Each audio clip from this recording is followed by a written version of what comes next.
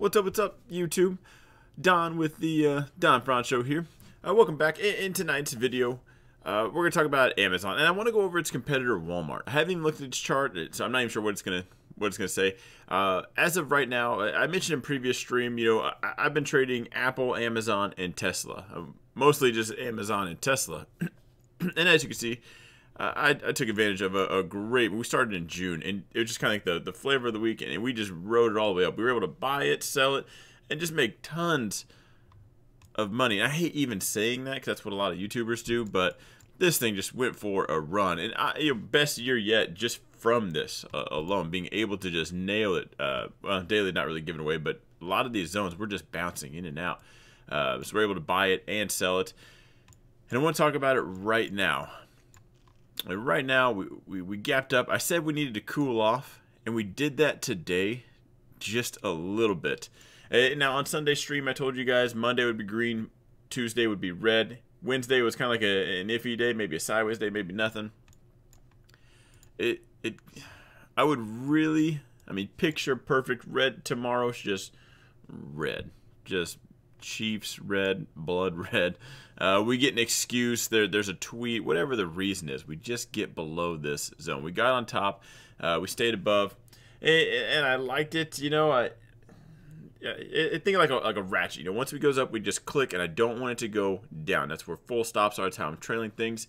Amazon just had a great push, got a little ahead of itself. I think if we could just pull back, get a better dip, if we could buy Amazon right here tomorrow, that would be amazing. So what, 3,400? Where are we at? 3,450.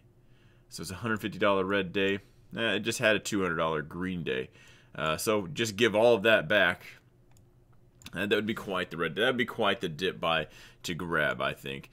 Or, stocks, they either they're going to cool off. They get ahead of themselves. They shoot up. Penny stocks, pump and dump. They come right back.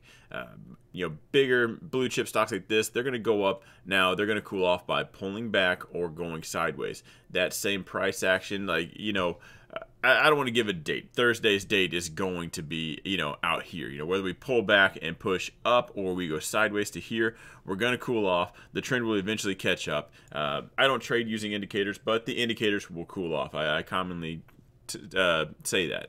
The indicators need to cool off. Retail needs to get back on to buying it. Not that retail is the one fueling this, but just for, take it out of context, terminology. Again, amazing move up. A great dip buy would be here. I'm still on board with Thursday being green, Friday being red. We have earnings on the 22nd, so I think we need to cool off, get a nice dip buy for an earnings run up. I think right now, if we were to just continue this up, earnings, it'd be one of those events where it just pushed up too high, earnings comes out. If they don't come out and just drop the mic on everybody, it just sells off. They come out and say they had a good earnings, it sells off. They have to come out and say, you wanted good, you thought we might do great, but we did even better than that for it to push up. And I don't think Wall Street would be, where was the last earnings? It was this one right here? Yeah, this earnings right here. They expected nothing for this. So Amazon came out and just basically said, hey, by the way, we turned the lights on one day, and it just blew everyone out of the water. Right now, I think we're not on that same page. So for tomorrow, I'm looking for it to sell off. I haven't bought Amazon yet, so I hope it doesn't gap up. I was really looking for a dip buy today, just wasn't feeling it. I think we need to cool off a little bit more.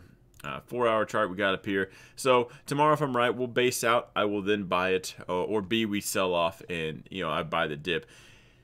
If we do, however, sell off and land somewhere awkwardly in the middle, depending on how the futures look, the Nasdaq in general, with that driving order flow, I might take a small position. Full stop is going to be down here though, because if we do sell off, I'm going to add on at this bottom zone, or if we push up, yeah, I do have a little bit of a cushion there, but I'll play this zone. Either way, I will structure a trade at that top zone or this bottom zone right here for now.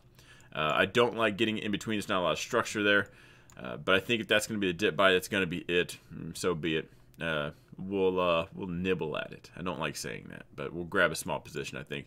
Again, if you're new to my channel, I have my entry and my stop loss. My stop loss is down here. If I'm going to risk $100, well, I probably can't buy this ticker, but if your risk, let's say you only want to risk $200, so what's it, 33.50? Oh no, so $100, 30. We'll say 32.50. If I only want to risk $100, I'm only going to buy one share. That's how you're going to do it. You know, as we get closer down here, a lot less to move. So if I bought in this zone, I could risk the same amount and buy 2 shares, right? Get your entry, your stop loss, your relative take profit. We're going to delete that anyway and trail it. We're going to bag hold the winners, but let your allocation decide your risk. You know, probably worded that a little funny. Let your position size decide your risk, not just throwing darts at the board and say, I got in with 25% of my account because, well, I'm new. That's all I hear when someone says that. Not to make fun of anybody. But we do know that's gonna be a tough area to beat. There's a lot of sellers kind of hanging out waiting for that right there. So that's kind of the play for Amazon. Let's check on its competitor Walmart. Walmart, it seems like Walmart and Amazon, they're going for the same thing. Amazon or Walmart has their new app coming. What did it do? We kind of moseyed on up. Yeah, we gapped up, kind of confirmed it. We're watching this area down here. Walmart moves like a turtle, right? So it's hard to even really talk about. There's not a lot of aggression leaving these zones. That's what I like to look for. Just that leg out, that impulse move. And we kind of just moseyed along. We pushed up, we came back down, tested this one more time. Here we are again. I would still look out for some sellers right here.